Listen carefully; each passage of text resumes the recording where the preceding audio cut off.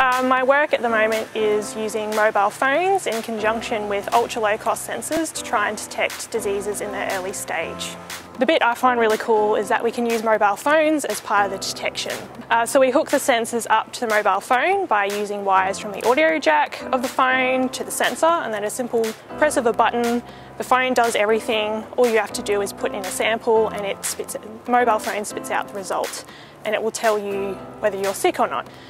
Now the major problem is trying to do that really well, but really cheaply. So I'm focusing on making the chemistry work better so we can detect the diseases at their early stages. We're trying to detect diseases like malaria or cholera or different cancers.